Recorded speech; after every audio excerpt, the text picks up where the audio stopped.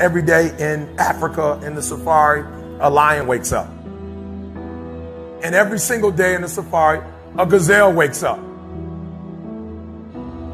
Now, this is critical. What's the difference between a gazelle and what's the difference between the lion? What I discovered is the gazelle is running from something. So as long as the lion is chasing the gazelle is running. But as soon as the lion stops chasing the gazelle, it stops. And that's a lot of you in this room. You will run. You'll do what you're supposed to do. As long as you're getting pushed, as long as you're getting motivated, as long as somebody is encouraging you, as long as somebody's coaching you, as long as somebody's pushing you, as long as somebody's prodding you, you're doing what you're supposed to do. As long as somebody's calling you, as long as someone is enticing you, as long as somebody's giving you rewards, you're moving. But as soon as that stops, you stop. I asked myself the question about the lion, and I said the lion is not running to be rewarded. The lion is running to eat. Because the lion realizes when he kills the gazelle, not only does he eat the gazelle, but he brings it back home. So you've got to ask yourself, what's your why? What motivates you? What pushes you? What drives you? And if that thing is internal, if nobody has to call you, if nobody has to prod you, if nobody has to reward you, if you are self-motivated and self-regulated, you can have it, you can be it, you can do it. When you are a true hunter, you don't go by time, you go by the gazelle. You don't hunt from 8 to 3. Why? Because the gazelle may not be open from 8 to 3. You hunt until you get a gazelle, and you don't stop until you get one. And then you get another, and then you get another, and you get another.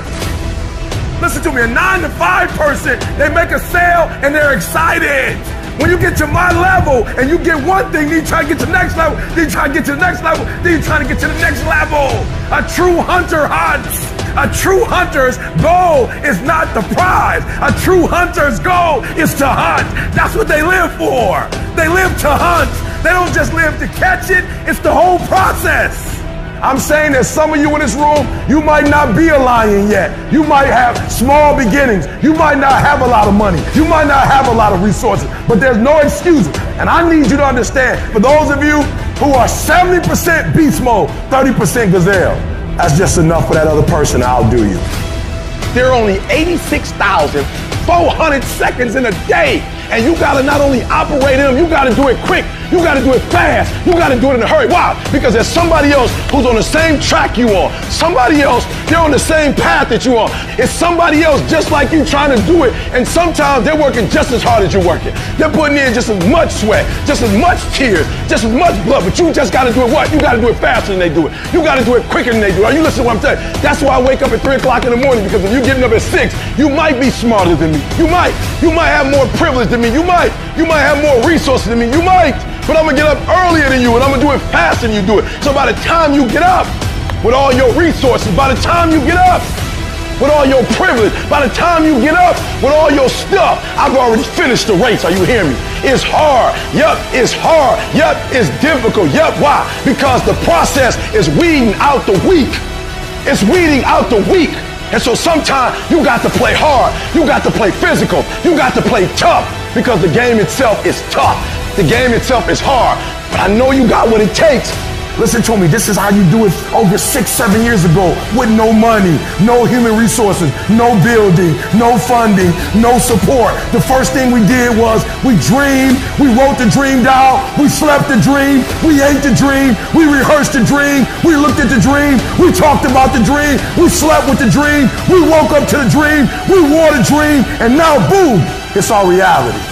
And for some of you, you stop dreaming. You dream for a week and you stop because things around you don't look good. You dream for a month, and when you get hit in the mouth, you quit and you give up. You dream for a while, and when people tell you crazy, and when people tell you stupid, and when people tell you can never get done, you stop dreaming and you go back to knowledge. And I dare you to use your imagination. I dare you when you broke to use your imagination. I dare you when you're rich to use your imagination. I dare you under every single circumstance. Keep dreaming. Keep looking at your dream. Keep focusing on your dream. Keep going after the dream, because that's where true success is. It means absolutely nothing if you don't take advantage of it in the lifetime of this opportunity. I got a saying that when life knocks you down, try and land on your back, because if you can look up, you can get up. If you want a thing bad enough to go out and fight for it, to work day and night for it, to give up your time, your peace, and your sleep for it, if all that you dream and scheme is about it, and life seems useless and worthless without it. See, it's time now. If you want to make this your decade, you've got to start saying yes to your life. You've got to start saying yes to your dreams, yes to your unfolding future, yes to your potential, as opposed to saying no. When you die, die on E. Leave no dream left behind, guys. Leave no opportunity left behind. When you leave this earth, accomplish every single thing you can accomplish.